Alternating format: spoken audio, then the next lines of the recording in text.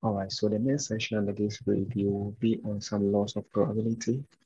And we would like to start with some axioms, okay? By definition, an axiom is a proposition. That proposition is just a statement that affirms or denies something, and is either true or false, okay?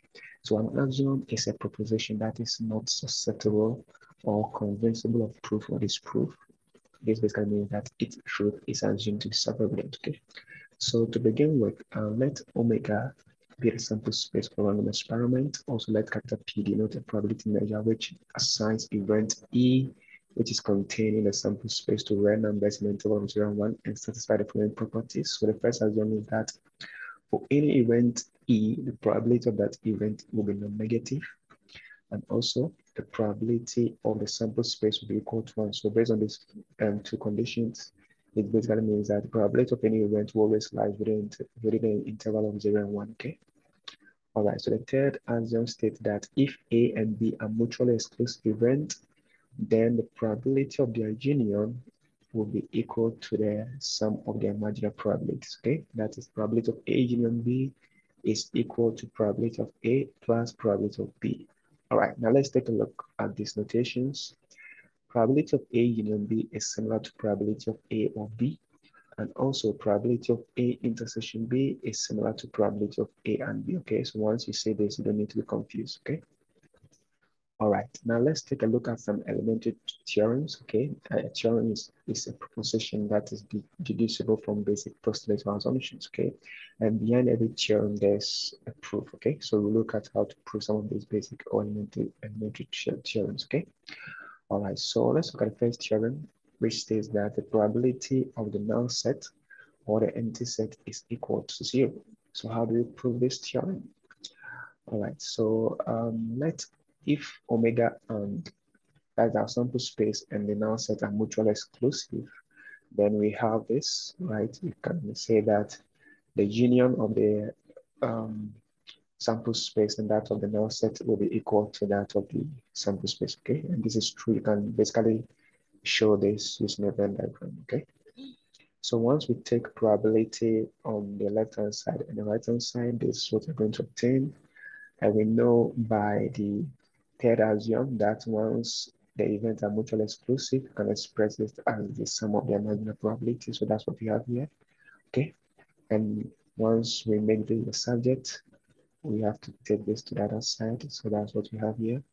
And we know the probability of the sample space is 1. So 1 minus 1 will be equal to 0. So therefore, the probability of the empty set or the null set is equal to 0, okay? So this is basically how to prove this theorem, okay? All right, let's take a look at the second theorem.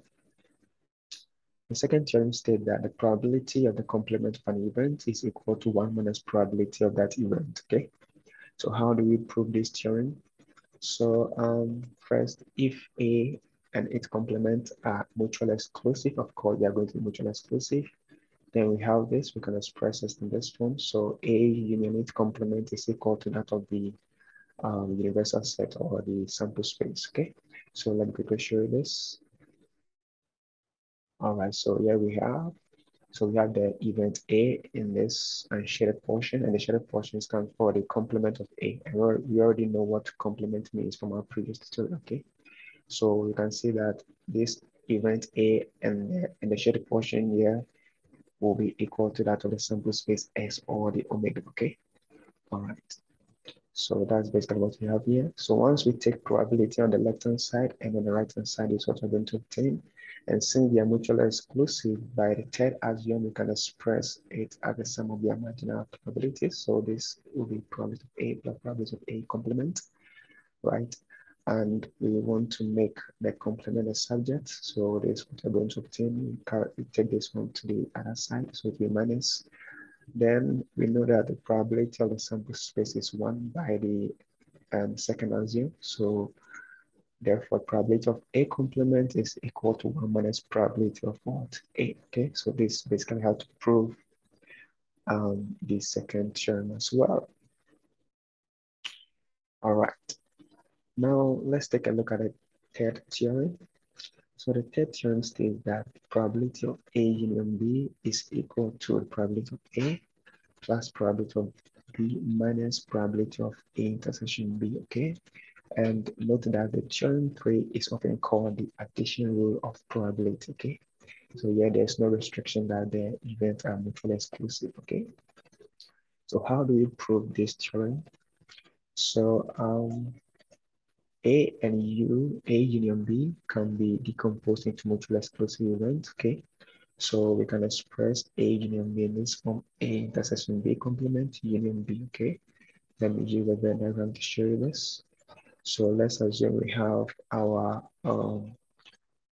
universal set with a similar sample space, and we have two events A and B. We want to find a union, but this time in a different way. So we have A intersection B complement, which is the same as A and A minus B. Okay, this is the same as the set difference. A minus B, we have already looked at this from our previous tutorial, what set difference means. So this is A only, which is the same as A minus B, okay, or A intersection B complement. So this shaded portion together with the whole of B, right, can be expressed as A union B, okay. So that's basically what we have here. So once we take probability on the left-hand side as well as the right-hand side, we obtain this.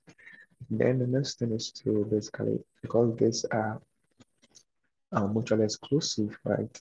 This and this are mutually exclusive, can express this in this form, right, by the third ideal. Then basically we can make B probability of A intersection B complement a subject, okay? So once you hold this constant, you take this to the other side, the minus. So that's basically what we have here. So let's indicate this as 1.1.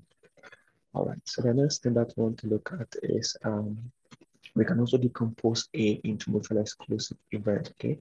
So A itself can be decomposed into this form. So we can express the event A as A intersection B complement union A intersection B, okay?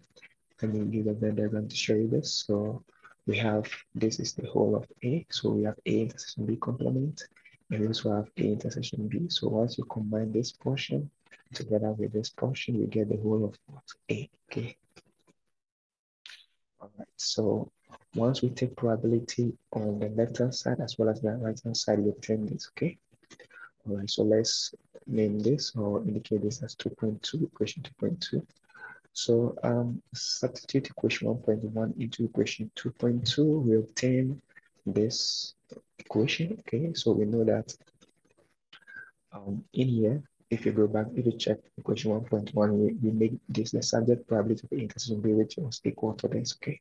So from here, we can make probability of A union B the subject, okay? And once you make that the subject, you obtain this, okay? Just have to take this to the other side and also take this to the other side, which is going to be this. Once it crosses the equal sign, it's going to be positive, and once this crosses the equal sign, it's going to be negative, okay? To this side. So we can also rearrange it in this form. So this basically proves the third theorem, okay? All right, so this will bring us to the end of this session. I hope you join me in the next video on the addition rule of probability with some examples and exercise. Okay, don't forget to subscribe if you have not, and thank you for watching.